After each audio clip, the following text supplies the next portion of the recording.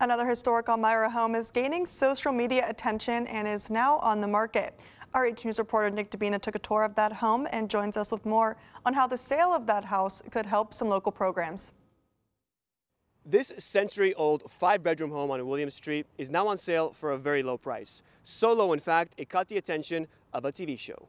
How it ended up on cheap old houses, I'll never know, just because, probably because it's a cheap old house. What's the current price?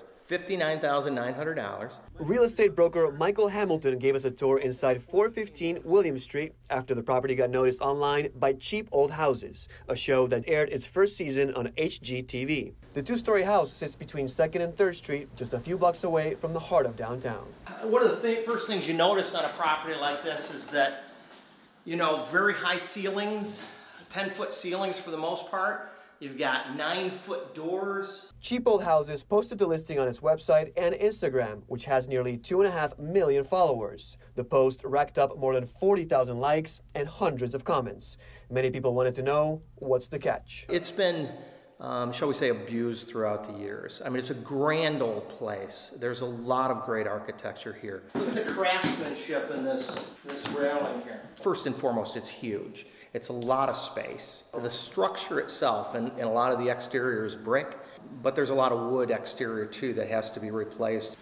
Brick foundation, stone foundation. Hamilton says the house also needs new electrical, heating, plumbing, and possibly roof work. If I was to guess, you're talking a couple $100,000. 3 other homes on the block are currently vacant. A family lives next door. The other next door neighbor is Meals on Wheels of Chemung County.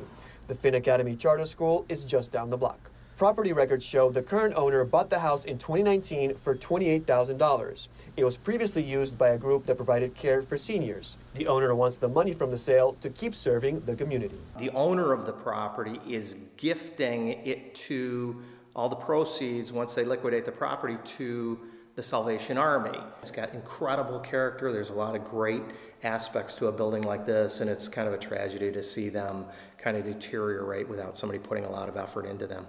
To watch the full tour of the interior of the house, we posted it on our website, that's mytwintiers.com. In Elmira, I'm Nick Dabina, 18 News.